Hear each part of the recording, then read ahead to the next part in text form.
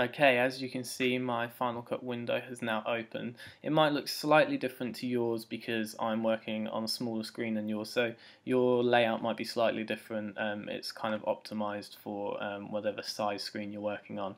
It can be quite difficult working on these smaller screens, so you guys are quite lucky working on those big iMacs. What we're going to look at now is importing footage.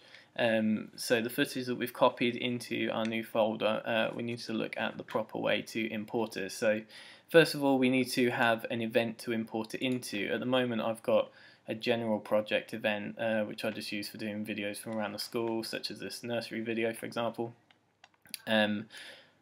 What we're going to do is create a new event, so we can make sure you've got Final Cut open instead of QuickTime, which I had open up in the background. Go to File, New, Event.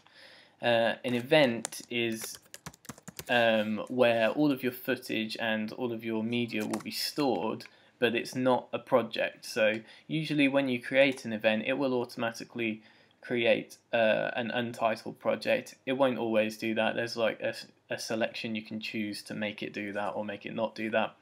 But once it's created an event, this is where you'd need to create your project. So mine's been automatically created. If yours hasn't, go to File, New, Project, and that will create a new project in here. For this project, I'm just going to again call it example.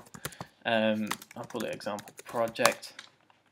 So now we can see at the bottom I've got a blank timeline. So this is where we're going to put all of our media when we do our editing. But first of all, we need to actually import our media. To do that, we can go to either, I say either, there are actually three options. We can go to File, Import Media, or you can see here there's a short key which is Command I, or we can click this downward arrow over here. Any one of those options will open up this following window. So this window enables us to navigate to where we stored our footage, which is in the appropriate file location. So that's, I've put it in Nana, AS, example folder, first upload, and here is my clip. Wonderful clip of the outside of Media Studies 2 editing suite, or Media Studies 1 editing suite rather. Over here you can see there are a few options for you to select. You don't need to worry about these because I've already set these up for you.